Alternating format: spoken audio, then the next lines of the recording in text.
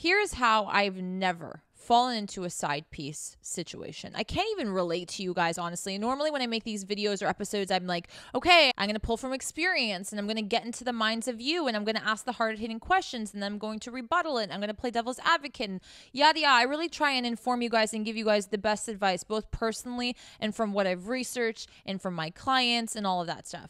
But today, baby, I draw a goddamn blank. What the fuck is a side piece and why are you all struggling with this? And here is the common denominator of all your issues as a side piece.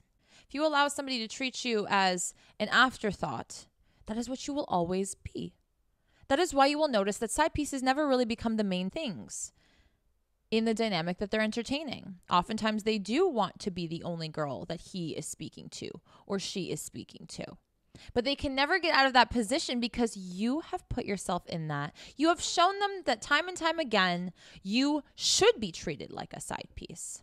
How did you get there? Let's dumb it down. Disrespect, no matter how big or small the disrespect is still what?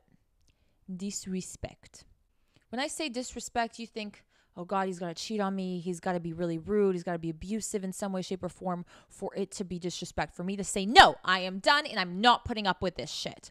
False, motherfucker. It starts off small always.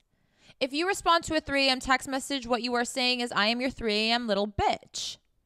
When you respond to a DM that says you're hot and you suddenly melt, he knows that that's all it takes. When you send him nudes, when he asks you, and you are not on that level yet, baby, you don't trust that motherfucker with your life, you are saying, I am side piece material. Because a serious woman would never engage in this behavior, would never accept this, and wouldn't even spend another millisecond entertaining it. Stop telling him to come back correct. Stop telling him that last-minute dates are not really appropriate and I need an advance warning. Because here's the thing. If that man was able to have access to his dream girl, his crush, celebrity status, whatever the fuck it might be, do you think he'd treat her like that? No. And that's going to hurt a lot of you guys because then you're going to start to reflect how your current person that you're entertaining is treating you. And you're going to realize that you are nothing to them. People will show you what they think about you and how they feel about you based off of their actions and not what the fuck they say. 3 a.m. text message and you respond because you are flattered. You're flattered. I'm going to give you the reality check here. You are part of a roster, and if you don't answer that 3 a.m. text message, somebody else will. And a lot of you guys act in fear, worried that this guy will stop texting you, so you give in to bullshit behavior, already by default accepting the side piece position. Here's the thing. If you fear of losing a motherfucker who disrespects you, what you're saying is I want disrespectful men around me. I want disrespectful people around me. So you act out of fear to have him linger on longer just so that he can disrespect you more. Does that make any fucking sense? It doesn't. And then you're out here crying and being upset about why you are this girl to every guy. When you continuously accept bottom feeder, bare minimum, garbage, disrespectful behavior, because it is disrespect, you are molding yourself into being a side piece kind of girl. You will never be the marriage type. You will never be that bitch. You will never be his one. You will never be the girl that makes the bad boy turn good because you be acting like every other fucking side piece. So what makes you different? Here's how I've never been a side piece. I never entertain nonsense. I don't care if I want something casual in that moment. When I was single, guys, I was mingling with guys, having the time of my life, but none of them treated me like some bitch. Even if I wasn't a long-term person for them, and even if I didn't want to be a long-term person for them, nobody treated me with disrespect. And if they tried, I would cut them out in a second. I didn't need to think. I didn't need a conversation. Nothing. I had all that I needed to have. All the information was right in front of me. All the information is right in front of you. You have just taught yourself that in order for the blow to hit less hard, that you have to tweak it in your mind. So the 3 a.m. text that is disrespectful is now flattery. Oh, so sweet. He was missing me. He thought about me. He chose to message me. No, bitch. He thinks that you are going to respond to a 3 a.m. text message. That is already disrespect. He already is telling you that he views you like some fucking side hoe. If he messages you on Instagram and oh, you're so hot and heart eyes and like weak bullshit things, and you respond, even if you respond fuck off, you're still giving a response. I want you to start dumbing it down because I think a lot of us need it. Just like I said, any form of disrespect, no matter how big or small, is still disrespect. No matter what the response is, you giving him shit and be like, don't fucking talk to me like that, or here's a picture of my asshole, it's still a response. You're still showing that there is a willingness of entertaining this, a willingness of interacting with this. And what does the universe do? Whether you believe in it or not, it gives you more of what you feed into. More fear, here's more fear, baby. More fuckboys, here's more fuckboys. That's it. Every single time I've cut a guy off with the slightest disrespectful move, no explanations asked, they all come around, they all try again. Do I give in to that? No, I don't care what you pull. I believe that everyone has a chance to do good and be good. And if you choose to do the opposite, I see that you don't care about me. Don't think about how it would affect me. Why would I want to be around somebody like that? When, trust me, there are more people on this planet that I could entertain myself with and talk to that are 10 times better than you. And it's not about comparing everybody to one another. It's about there are good people out there and there are shitty people. And which one am I choosing to interact with? It's that simple. You think that you're the only person that feels like, oh God, there's only bad people, only shitty people, only fuckboys, the whole world sucks, dating life sucks, dating is hard, blah, blah, blah. You think you're the only one that's going through that? There is an equal person out there who feels the same way, who's going through the same thing and is looking for a breath of fresh air. If you entertain somebody who has different intentions than you, you're going to be disappointed. A lot of you guys don't communicate what you want and don't stand by what you want. You might talk and say, I'm looking for marriage. And he doesn't listen to what you have to say. He doesn't care. Because men are very action-oriented with how they do things and how they receive information. Show them. You text me at 3 a.m., I'm gone. And if they do that to you, it's because they think they can do it to you. Do you understand that? Let that register. Let that sink in. If a man treats you with disrespect, it's because he thinks he has the right to do that. Or he thinks that he can get away with that. He looked at you and said, I think you would deal with that shit. I think you would send me a random nude. I think you'd answer my 3 a.m. phone call. That's rude that you think that of me already. You think that of me. I don't want to entertain you. Do not waste my time. It comes down to valuing your time. Everybody will tell you, oh no, you have to be confident in your self-esteem and this and that. That is a lifelong process, and I will never undermine how hard it really is to fully love yourself and to, get to the point where you're so confident and blah, blah, blah. I understand it's a battle, and I deal with that every single day, regardless of how it might come across to you guys. But at the end of the day, what I do to maintain that, to stay on that path, is I am action-oriented. If I feel disrespect, I remove myself from the disrespect. I don't care about you because you don't care about me.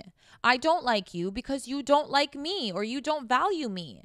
I will never chase somebody that shows me no interest. I will never like somebody that treats me like shit, because on what grounds do I have a right to even like this person if they're a piece of shit to me? Where do you get off entertaining? What, he's hot? Big fucking deal, baby. In a few years, he won't be so fucking hot. With all the girls he's running through, he ain't so hot. With the way he's treating you, he shouldn't be so hot. Check yourself. Because when you say, I don't know why I'm always the side piece or the secret or why nobody wants to commit to me, what have you been doing?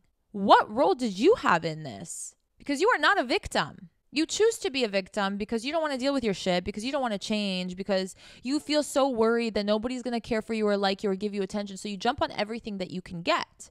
And a lot of you guys mask it with like this hard exterior, like, oh my God, like fuck him. Yeah, so why are you answering his phone calls? So why are you answering his texts? Why is he not blocked? I always ask that question. Why is this person not blocked? Why do they even have access to you? Here's the thing. If you actually value yourself and if you want to take yourself from side piece status to fucking wifey, I will drop everything and anyone just for you. You have to cut your ties with all the people that bring you back down to that level of side piece. If a guy treats me like that, I don't care if I know you or don't. You're done. Do not cramp my fucking style. Do not fucking bring me down to your level. I don't want to be associated with people like you. That's why if the people in your past are not blocked, you need to do that. You need to go through your phone and clean up that fucking phone. You need to clean up your fucking life. This is another action-oriented thing you can do right now that can take you from here to hear already. Maintain that. Don't be swayed by bullshit. Last minute dates, that's disrespectful. You think I'm sitting on the couch waiting for your bitch ass? You think I don't have plans? You think you can just squeeze me in? No, no, no. I wouldn't treat a guy that I like that way. At all. A guy that I respected? No way would I even think of doing that. That's so fucking disrespectful, isn't it? Sometimes reverse the roles in your heads. Get some perspective. Zoom out. See the bigger picture here. What, you think you're going to change him? If you want to change him, if that's your mission, you will always be the fixer-upper. You'll always be his therapist. You'll always be his mom. That's the role you will always hold in his life. And the minute you pull away from that is the minute he says, bye, I don't want you anymore. Because the way you act at the beginning, the role that you occupy in his life at the beginning or in her life at the beginning is the role they expect you to show up as every single fucking time going forward. That's why when I tell you to be yourselves, it's not a cheesy thing. It's literally show up as you, because you're going to have to maintain that you and be you if that person likes who they see today. Because if tomorrow you pull out and say, no, I'm not your mommy no more, I love myself too much, they're going to be like, the fuck, who is this? Who is this? Just like if he switches up on you. Same shit, baby. Moving forward, here's what you do. Any form of disrespect, no matter how big or how small, you are not going to accept it. You are going to reject it. You are going to stop entertaining it. I want you to drop them like goddamn flies. And it's not because you think people are disposable. It's because you don't come from a lack of mindset thinking there won't be anybody else. There won't be better. There isn't enough people on this planet. Yes, there is, bitch. There's too many people on this planet. So instead of giving you theories about lack mindset, about manifestation, I'm trying to dumb this down, make it more realistic for you guys. But it's all the same notion. You're either a side piece or a game changer. When you do these things consistently and you don't accept disrespect, what you're doing is you're making more room in your life for better, bigger and better. There's always bigger and better. And that's what I got, bigger and better. Every single time I rejected a fucking loser, I got better. I broke up. I dated a guy, whatever things happened to go wrong. Maybe he disrespected me again. Maybe he tried to pull those things, whatever. I said no and I dropped. Bye, ghost. You'll never find me again, sir. Ciao. I didn't want a message. A lot of you guys, when you drop people, you want the whole, oh my God, I fucked up message. Oh my God, this. I never gave any of those guys the opportunity to even do that. Some of them fucking got so desperate, they'd send me fucking mail, snail goddamn mail, because there was no way they could contact me besides writing me a handwritten note. And the key here is don't fall prey into those gestures after the fact, because some people are not used to getting rejected, not getting what they want. So they will try and win you over. It's a game to them. And once they win you over, then they'll go back to their old ways. A person doesn't change in a matter of just a few months. It takes a long time to rewire yourself, because that's what's needed for somebody that treats men or women disrespectfully and thinks everyone's an object and everyone's disposable, right? When you behave this way, you will see how everybody's going to crawl right back into your life, because you're like, fuck, she wasn't a side piece. Fuck. The one that got away. Fuck. Use that as a confidence boost if you want, but do not fall prey into that, because the right person won't be there to fumble you. Ever. They'll know what they have, and they'll treat you as you deserve, because the way these people treated you is what they thought you deserved. And that's criminal. And that should insult you. And that should insult you enough to say, cut, bye, ciao, never again. Thank you so much, guys, for being here and for watching, for listening to me. Don't forget to give this video a big thumbs up and subscribe, as well as hit the bell for the notification so you don't miss more of these mind-altering, life-changing videos that I promise you will come in handy throughout your lifetime, outside of the dating world as well. Make sure you rate my podcast 5 large and in charge stars. Listen to it over and over again when you need a little boost, a little change up. Make sure you're following it. Share it with your friends. It means the world to me, and I appreciate all of you for being here. I'll see you guys very soon. Take care.